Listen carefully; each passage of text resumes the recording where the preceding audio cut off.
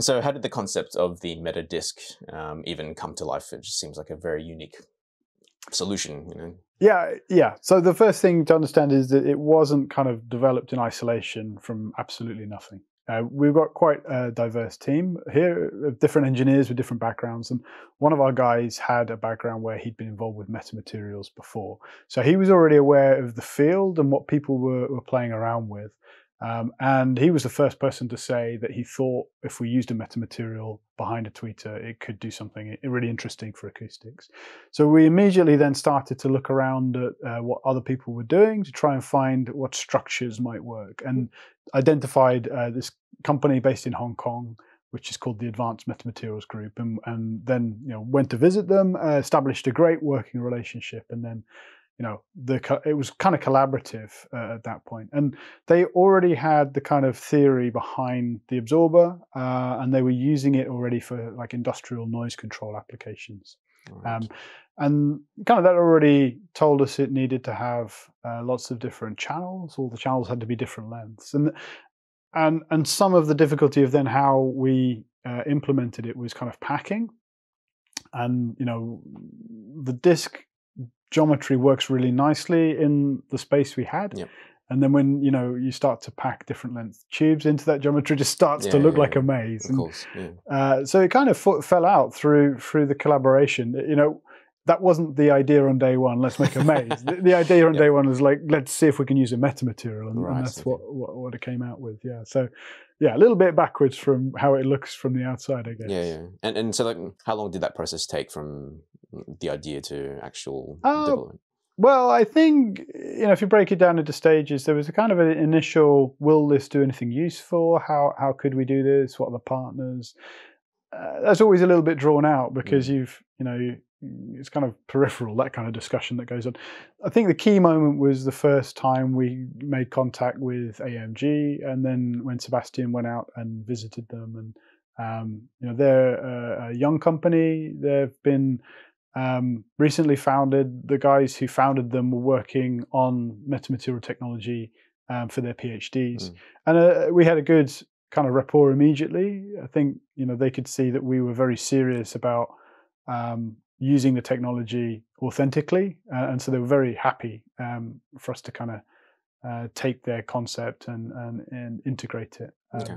So the whole process was, in product terms, relatively quick, but in real terms, it's probably like 18 months from actually visiting them to having product in the market. Right.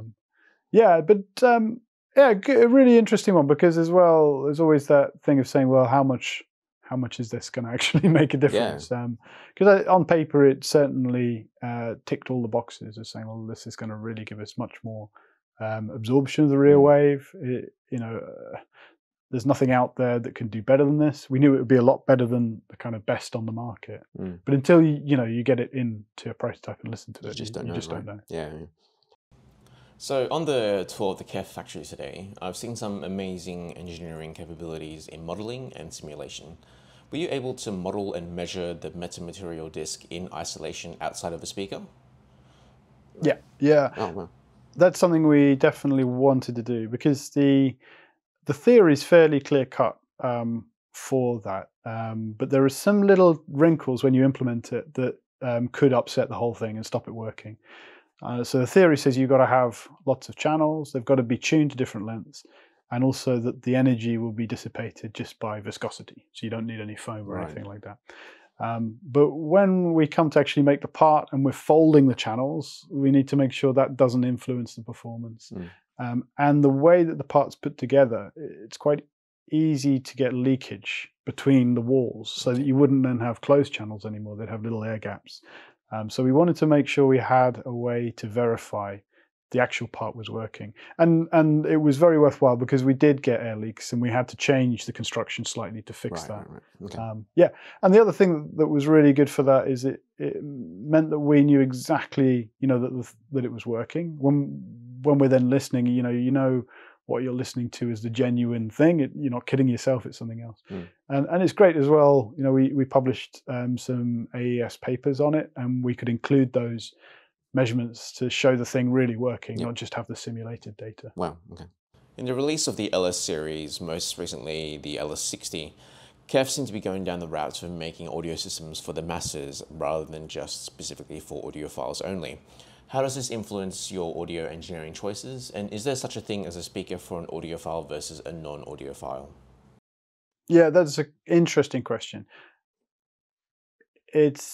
The answers may be a little bit complicated, but my experience is that if you take people who haven't heard like a really good hi-fi and you play them a really good hi-fi, they're extremely impressed straight away. They're kind of bowled over.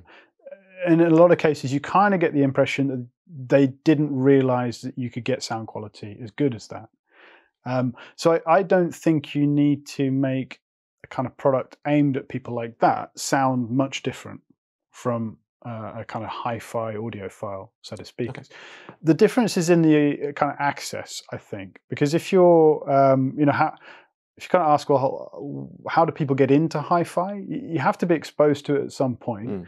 And I think for most of us who are into hi-fi, that was probably because you had a friend or a family member who had a hi-fi. Very true. So then you're kind of like aware that this world exists, and then, it's aspirational for you. You kind of save up and maybe buy a first hi-fi, and then you're on the upgrade route. I think there's a lot of people that doesn't exist for, who could still be really into like good quality reproduced music. So those guys love music already. That's got to be a given. Yep. They're probably listening to it somehow, right? So it's headphones, it's Bluetooth speakers, that kind of thing. Yep. So they're very used to this kind of whole level of convenience that comes with mass market consumer goods. That to an extent, hi-fi enthusiasts are willing to forego a little bit. That's true. Yeah. So for me, that's the key thing. Is like, actually, you don't need to give them a better experience than an audiophile system. That is already, a pinnacle that they can, immediately see the benefit of. But they're not going to go from a standing start to suddenly wanting to buy a separate source, a separate amp, separate speakers, choose their own cables, and all of that. I feel like they need something which is more or less plug and play. And so that's kind of the LS, really. You can buy that system without having anything at home other than Wi-Fi connection. Yeah. You get home and you can have it up and running in 20 minutes. And it gives you that kind of level of performance that an audiophile would be proud to have. So that's really it for me. It's that accessibility. Okay. There's maybe a little bit more to it than that, in the audiophile world, we're used to some things that other people wouldn't maybe be prepared to do or wouldn't even occur to them. So like moving your speakers into careful positions, yes, yeah. Setting up your listening seat and your listening room. So there's a little bit of an extra bit there of saying that you kind of newcomers will want something that works well irrespective of where they put it.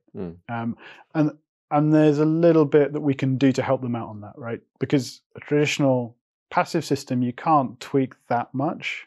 But on an active smart system with streaming, we've got lots of controls, yes, we can offer and an app to make it easy for them to do that. So yeah, but you don't have to do too much different. Good sound is good sound for everyone. Yeah. And just from a speaker voicing angle, the LS50 wireless to me sounds a bit more hi-fi two-channel, whereas the LSX2 and the LS60 in particular sound a bit more consumery. Is that just the way it came out, or was that intentional? How much thought goes into that speaker voicing process? Well, that is maybe just how it's come out because of the background of the product. So okay, the LS50 wireless 2, the acoustics are heavily based on the LS50 Meta, which right, is classic hi-fi design, and we didn't want to stray too far from that voicing. So they're quite similar products. The LS50 W2, with DSP and with a lot of power to control the LMF, we can push it a bit further. Yeah. Okay. LSX2, there isn't a passive version to compare with. Right. Yeah. It's also a kind of product that tends to be, used either in the near field or on kind of a countertop, that kind of thing. So that changes how we approach the balance. So we try and make it sound good in those situations. So maybe it's because of that. And I think the thing with the LS60 is, for me, that's kind of a different approach, because with the other two products, you could make passive versions of the LSX2, and we do on the LS50, but the LS60 you can't. It's designed in a way that it has to be active. that's great because it means we offer like much bigger sound than you think you would be getting from that size product. But it does give the sound a bit of a different characteristic as well. So that kind of deep but very, very controlled bass, I really, really like. But you don't find that from ported passive speakers. It's true. It's true. Yeah. Yeah, I think that if you take like a kind of consumer who's come from Bluetooth and headphones, the one thing that those products always try and deliver is lots of bass, right? Yeah. And with hi-fi, some of the kind of audiophile segment really isn't interested in that. Yes. Yeah. So you've got products like all those kind of miniature monitors. And to an extent, you could say, well, LS50 Meta can fall into that category. They prioritize all the other aspects of sound, kind of transparency, vocal clarity, smoothness, but they give up on that kind of bottom octave. And I do have a feeling that newcomers are less willing to give up on that bottom octave, and they're more into things like, the LS60 with a closed box, deep extended bass. Or adding subwoofers to something like an LSX2 or a LS50W2. So that is a kind of a little bit of a difference in priorities. So speakers have traditionally been for music only, with them becoming much more of a multi-purpose entertainment solution, and this is even more emphasized by the all-in-one actives. How does that change your design approach, if it does at all? Yeah, it's something that we can accommodate because it's active. We don't have to have it so it sounds the same in all scenarios. So, we still don't change what we're trying to do as a kind of baseline. Okay. So the baseline, when you take out the product and plug it in, is to deliver the best possible sound we can, and that's not really any different from passive and active. But obviously, as soon as you've got a kind of HDMI input on there, you've got very high likelihood you've got lots of customers plugging that into a TV. And when they're using their TV, very little of the time are they kind of in critical listening mode. Sometimes they'll be in that mode, if they've got kind of music videos, music DVDs, that kind of thing. But if you are just kind of using it for normal TV watching, sometimes you want to emphasize different parts of the audio, just a good like usability at low levels. Or good clarity on vocals and things like that. So yeah, it's something that we have kind of thought about. The other aspect is like low quality sources to an extent. We haven't always done it, but some products we've given a slightly different balance on the Bluetooth input, for example, because you kind of know the quality of the source isn't going to be. I mean, you can still get very transparent Bluetooth transmission, but you also know it's not going to be like streaming from Tidal or Qobuz or whatever. So we can do that, and it's something that in the future we may do more. of. Okay. And can you control that if, say, you are streaming a lower quality source through Wi-Fi and not Bluetooth? With active. Where you've got the streaming built into the speaker, we can do anything to an extent. Sure. We don't want to kind of be too heavy-handed. So at the moment, we haven't done kind of any kind of dynamic stuff that just steps in and controls stuff for you. Okay. I think it'll be interesting to see if people want that, but it's something we've thought about. So reacting to the sample rate, for example. But I mean, even if you take streaming audio, lossless streaming audio at say Redbook CD, that's already really high quality, and audio files in the kind of the 90s and 2000s, that was all we could get, right? And you could put together a fantastic hi-fi system like that. So I don't think you need to do anything for those. It's more like low quality live TV broadcast or something like that, where you might struggle to hear the dialogue, or if you've got very low bitrate MP3. Sure. Yeah, and just to touch on a point that you just raised, given that they're active, you can do anything. Is that freeing to you as a speaker designer or a burden? Oh no, it's freeing. Okay, it's freeing. I mean, it's unusual in a way to get your head into a different mode, but we're so used to developing passive products that developing an active one gives you a lot more freedom. It's interesting. I think passive products have been around for so long that we've had to find ways to improve them without going active. So I sometimes wonder, if active had been widely adopted 20 years ago, would our driver development just have stopped? Because we'd feel like there were other things we could do. Yeah, because like active loudspeakers are almost taboo like 10, 15 years ago, like in the audiophile circle. To an extent, you just didn't see them. Yeah. They were, kind of the standard for pro audio, though, and Yes, they have been for a long time. Yeah. So those guys, have been taking advantage of that a lot, but probably emphasizing very different things from what audiophiles are interested in. Yeah, so that's strange. But there are all these kind of new parameters, I guess, and yeah, you have to kind of find how to use them the best way to give you a big step up in performance. And sure, you can make it worse if you're not careful. And different companies have used it in different ways. So yeah, it's exciting, and I think there are many more possibilities in the future too. Just from an aesthetic design angle, if I think back to, say, the KEF XQ series from 12, 13 years ago, the previous generation reference speakers, they all incorporated a lot more curves and chamfers, whereas most of the speakers that we're seeing from KEF these days, the current R series, the reference, the L60, they're all rectangular boxes. How much does a design aesthetic play in the development of speakers? Yeah, it's a good question. We are putting products into people's living rooms. I mean, we've just seen the product museum, and I think even from day one, you can see it's really important that a KEF product looks great.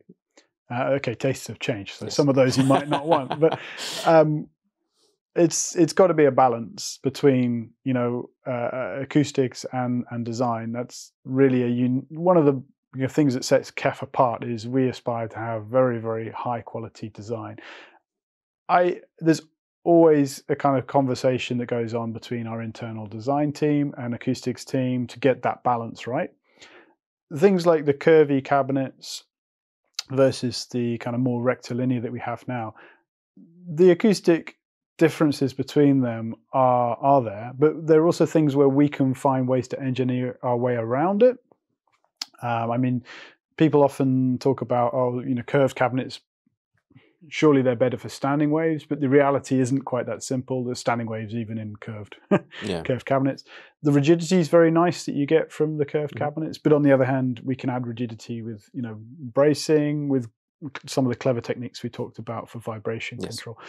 So generally, it's this balance that we're trying to strike. We want to make desirable products from all aspects, and if you just asked us to make the best possible thing acoustically, you wouldn't hit that. I mean, there are red lines where we'll say to the designer, if we do that, it's not going to perform well enough. And likewise, there are things that we, would propose, and it'll be, kind of say, well, can you come up with an alternative? Yes. Because, so it's a conversation. Yeah, it's an important part of our DNA is getting that right. Yep. Okay.